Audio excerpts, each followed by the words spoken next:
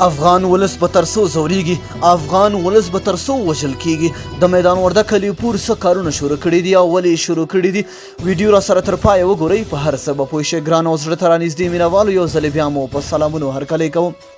د میدان وردګو د امرداد ولسوالۍ تنګی سیدان قومي مشران او سپین ږیرو چې ولسوال فضل الرحمن رحیمي په ملتیا د والي ډګر جنرال مظفر الدین یمین سره په لیدنه کې وویل علیپور له موټرو خلک ښکته کوي، زوروي، جیبونه یې لټوي او بیا یې وژني.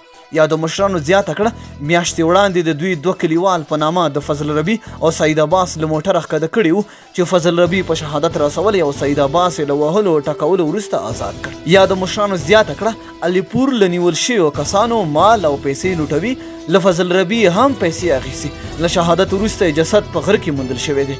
د مشرانو په وینا علیپور شخصي زندان لري چې تر 15 زیات کسان پکې زندانیان دي. راغلو مشرانو د میدان وردګو له والي ښاغلي یمین وغوښتل چې دوی دا غږ تر مرکزي حکومت پورې ورسوي.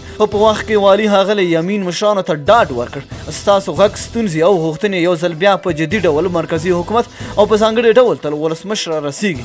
همدارنګه ښاغلي یمین له دوی سره ژمنه وکړه په پوره توان د شته امکاناتو څخه به استفادې او مرکزي حکومت په همکارۍ به د علیپور د ډول کړنو مخنیوی کوو.